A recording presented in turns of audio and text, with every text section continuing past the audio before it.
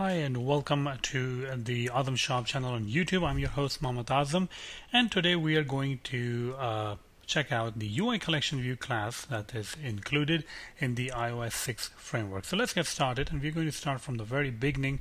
Going to go and create a new project, and going to choose the single view application.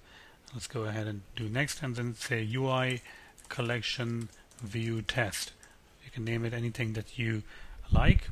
We're going to make it for the iPad, since UI Collection View looks much nicer on the iPad, giving you the more space to basically put the elements. Okay.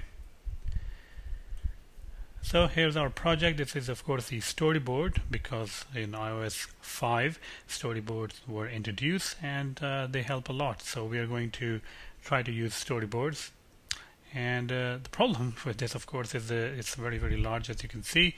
Let me go ahead and run it, so you can see that it will be a simple blank slate that we are starting with. And this is going to be a little bit long tutorial, so if you want to grab a coffee or something, go ahead and do so. So here it is, our iPad simulator is firing up, and we see that there's nothing basically displayed on the screen. What we're going to do is we are going to use a collection view controller, and you can simply drag it on the screen. And basically what I'm going to do is remove the default controller, and here is the collection view controller. And if you look closely, you'll see the first cell that is being displayed over here. Now, a collection view controller, I know I've been talking about it, but I haven't defined it. So in the previous versions of basically the iOS, and the toolbox included the table view controller, which is kind of like a list, right, which you can swipe up and down, and you can see items, but they are single cell items, so they will kind of appears in the list.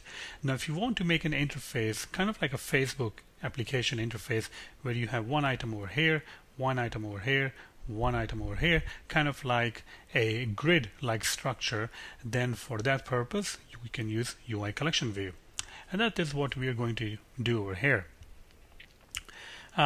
So I've already created this UI Collection View controller, and now I can go ahead and add a new file, which will serve as a controller for this particular view that we have created. So I'm just going to say customer collection view controller, okay, or you can say customers. And instead of the UI view controller, we are going to use UI collection view controller, okay, and just going to say next, and going to create that. And there we go. So the files are actually added. I'm just going to move it maybe up over here somewhere. All right. And what you need to do is, now you have this on the design surface, you can see this basically a collection view controller, but you cannot really link to this one. Okay, so it's pretty easy. I mean, if you go to this over here, a custom class, and you can see this is right now UI Collection View Controller. And if you see over here, you will find Customers Collection View Controller, which means that now you have this file that you created, which is a UI Collection View Controller.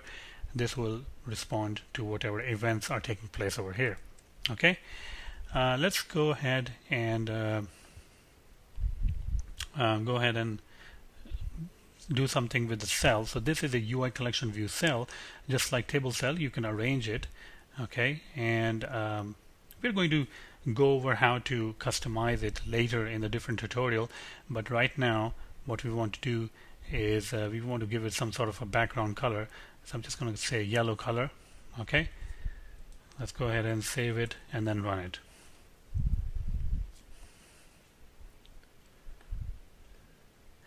And you will see that it's not being displayed. The reason why it's not being displayed is of course that there is nothing that is being returned. So the collection doesn't really contain anything. So it won't really, render basically correctly.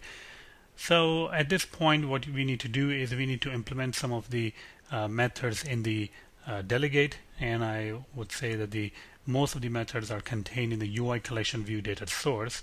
So let's go ahead and take a look at this, the documentation for that. and see different kind of methods. Now since let me actually show you that since we are inheriting from a UICollectionViewController, so we don't explicitly have to declare the delegates, because if you go over here, if you jump into CollectionViewController definition, you will see that it already implements the UICollectionViewDelegate and UICollectionViewDataSourceDelegate. Okay, so you don't really have to do that if you are inheriting from UICollectionViewController. So these are a couple of methods that it exposes. You can say number of items, a number of items in section, a number of sections in a collection view. So let's start with this one, and what I usually do is I simply copy the whole thing, and if I go over here, oops, just want to open it over here. So this means that the number of sections in the collection view, to make this a screencast very simple, we are just going to return 1, because we are just going to have one section for our whole basically the whole view that is going to be displayed. I'll talk about more about the sections when we are actually implementing multiple sections. All right, so over here we have a collection view, number of items in section. Okay, and this is the number that is actually going to be displayed. Alright, so this is basically if you are returning a collection of customers, so this will be the customers.length or customers count, or whatever the number is. So I'm just going to return 10 over here. Okay, so we got our number of items in section, and we also got the number of sections as collection view. Let's go ahead and run it and see what is going on. And here we go. So we get an exception now, which is of course saying that the cell for item for index path is not really defined. So let's go ahead and define that. And if you're familiar with the UI table view, it's pretty much similar to that. You're going to return a UI collection view cell. So this is the method. It's called cell for item at index path, and basically it returns a UI collection view cell. So if I go over here, I'm just gonna go over to the implementation.